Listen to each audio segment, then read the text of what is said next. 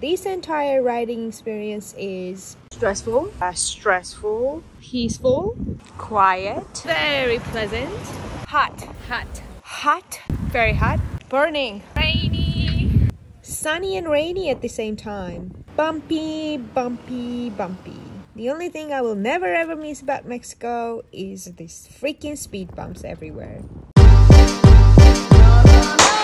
Hola todos. I've been here in Cancun for 3 days now, and to be completely honest to you, this city does not interest me that much. I've been just hanging out with my couch surfing friend.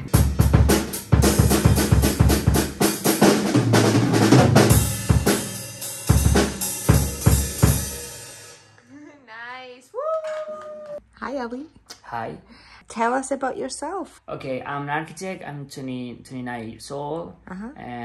I super social. I like travel. I like meet people like you. I believe in this support when travelers, when we go to the other place. There are dogs hanging out. Let me show you the dogs. Wait. Yeah. Wait.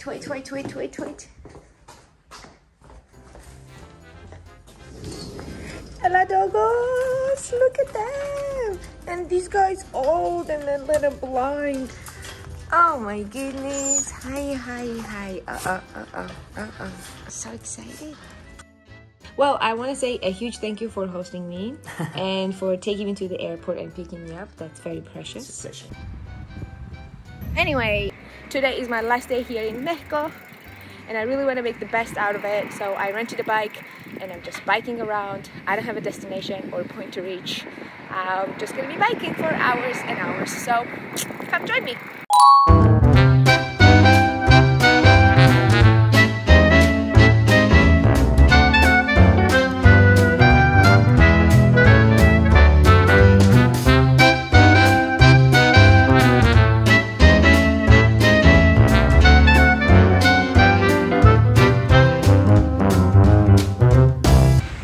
Mexican roads, you can find a random single shoe. Okay guys, I love Google Maps, and Google Maps saved my life for so many times. But please don't tell me to like head east and turn west in a quarter of a mile. Like, who knows that? Seriously, like, who knows that? The reason why I'm not a big fan of this place is that it's very expensive and everything is built for a tourist. There are some really nice beaches that are private property and local people cannot enter there, which is a shame. This could be anywhere. I mean, look at this. This could be like any other beach town. There's no authenticity. Authenticity? How do you say that word?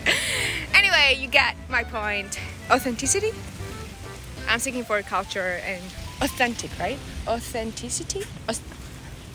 I am still enjoying these beautiful views though.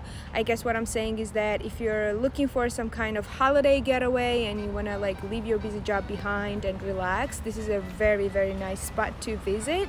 But that's really not what I'm looking for right now.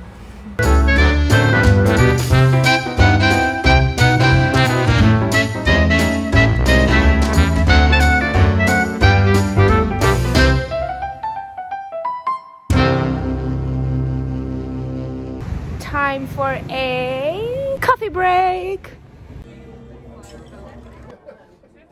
Guys, I found this book on a coffee shop shelf. You can definitely tell that this was owned by a Spanish-speaking person who wanted to learn English because it has some highlights and stuff. But the funniest thing about this book is that in the beginning, this person was very motivated, and I have a sense that it was a she, so she has all these like highlights here, and you know, she's really into it. And as you turn pages, you can see that she starts to lose the interest, and then she just gives this book to the coffee shop. It's funny, like we can all relate to this person. She has all these translations here from Spanish to English, but look at this sentence. I have learned that no matter how much I do, some people are just assholes. What? Since it's my last day here, I really want to have some like very authentic street Mexican food. And I'm just gonna go to a mercado and try my best to find something plant-based or vegetarian. So wish me luck.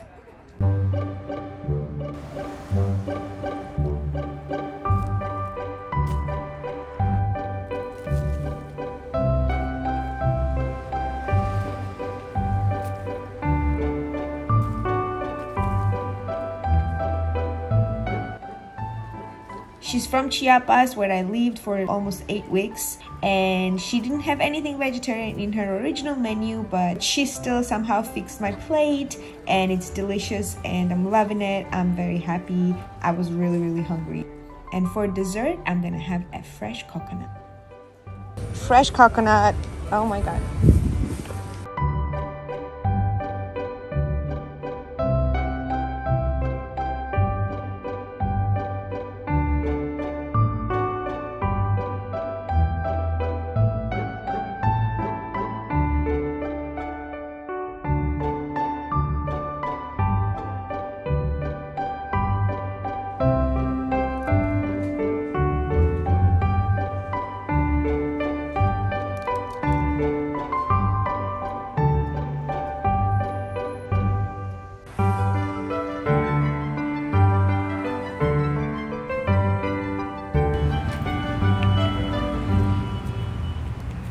Okay, enough. I reached the sunset destination. It's super windy but very beautiful. And this is a very fancy neighborhood.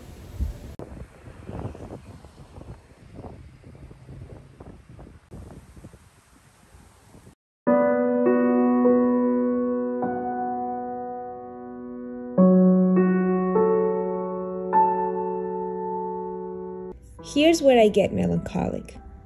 That morning, I said goodbye to my dearest friend Tane. We've been on many crazy adventures together. To see him packing up and leaving felt like the end of something really big. I did not capture this on video, but I cried my eyes off on that beach that afternoon. I was crying because, like everything else, this wonderful chapter of my life was going to the finish line too. It was not necessarily an unhappy moment. I was simply carrying a lot of emotions. Tears just found their way out to liberate me from the heaviness. This was not a regular sunset for me. It felt like a metaphor of human fate. No matter how big we dream, we are still caged in space and time. Everything great comes to an end, and there is absolutely nothing we can do about it. The sun will set. Tomorrow morning you take that flight, and this will be a distant memory soon. People in your town will ask how your trip went. Even though you have million things to share, you will only say it was great. Because no matter how much you try with words, it's extremely difficult to express what it means to be truly free. Thank you, Mexico. You will always have a special place in my heart, and I will carry the love of your warm-hearted people everywhere I go in this crazy world.